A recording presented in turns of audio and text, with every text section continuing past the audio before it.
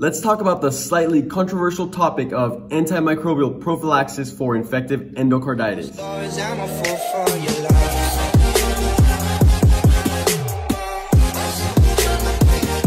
What's up guys, welcome back to Patho and Chill. Like I mentioned, we're going to be talking about antimicrobial prophylaxis for infective endocarditis. And so to start off, why is this antimicrobial prophylaxis even used for infective endocarditis? And it's basically to prevent a possible infection. Well, how can the infection even occur? Well, during dental procedures, so yes, I'm going to be basing it on dental procedures. During dental procedures, bacteremia is induced. And so the thing is that it is induced for a very short duration. And the problem here is that it could potentially, once the bacteria gets into the bloodstream, it could potentially travel all the way down to the heart and thus cause an infection. And so this is because your oral cavity is filled with the normal flora, right? It's filled with a bunch of bacteria, probably over like 600 species of bacteria.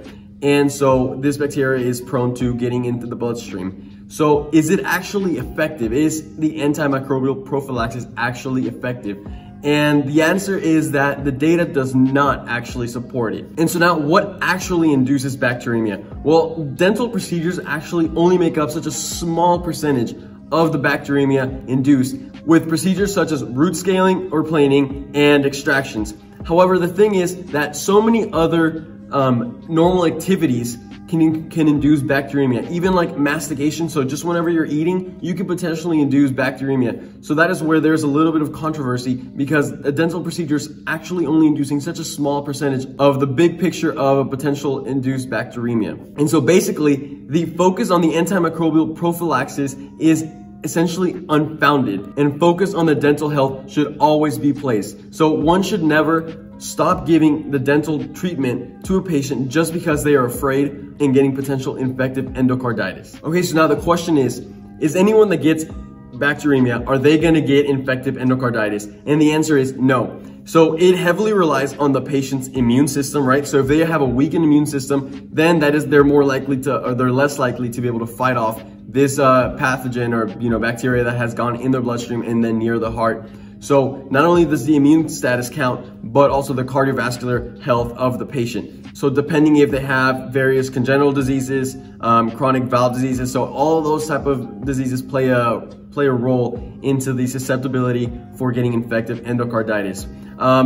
Additionally, the extent of insult, so how big like the laceration is and how much bacteria actually gets into the bloodstream. And so not only how much of the bacteria, but which type of bacteria. So there is one specific bacteria that is very much known for causing infective endocarditis, and that is a Streptococcus viridans species. And so now let's say that your patient actually got bacteria into their bloodstream and it led all the way to the heart.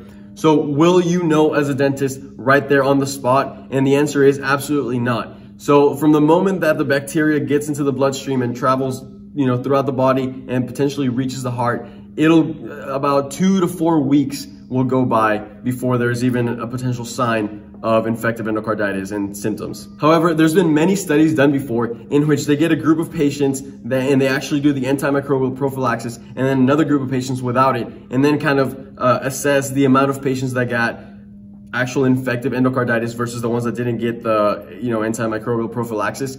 And so the results show that there's actually more of a likelihood of getting a drug allergy to the antimicrobial prophylaxis than there is of getting infective endocarditis, which even increases the controversy as to whether this should be happening or not. So with all this talk of the antimicrobial prophylaxis, well, when is it indicated? And so according to the AHA guidelines, one should only give this antimicrobial prophylaxis when the patient has had a prosthetic cardiac valve repair, or there's prosthetic material anywhere near where the heart was repaired. Secondly, if the patient has had a previous occurrence of infective endocarditis, then they're always indicated to get this antimicrobial prophylaxis.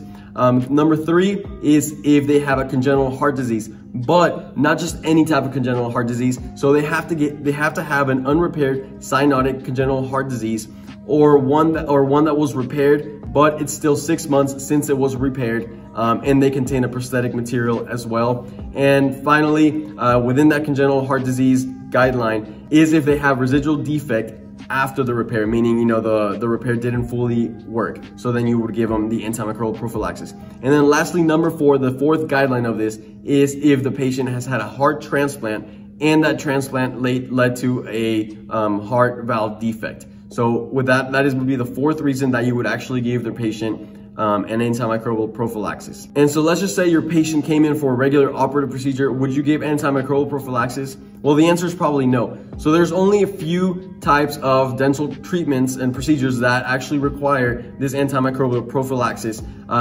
Anything that involves the manipulation of the gingiva, so you're going to be getting into the gums, any laceration of the oral mucosa, so I guess any type of extractions and oral surgeries. And lastly, any type of endodontic treatment, such as like root canals, that basically get into the periapical region of a tooth, which is getting very near where the blood vessels are, and thus why bacteria could easily get into the circulation. So now, what exactly is given as the antimicrobial agent? And the answer is 2 grams of amoxicillin about 30 minutes to an hour prior to the procedure.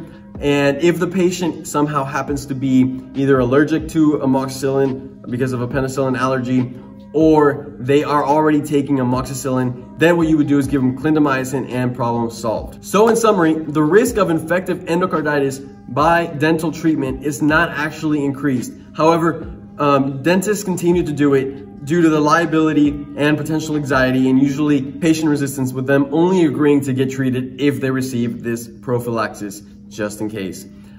Anyways, guys, with that being said, I hope you enjoyed this video. Make sure you drop a like down below, hit the subscribe button, go check out my other videos. And as always, I hope you're having a very chill day, and I will see you later. Peace out.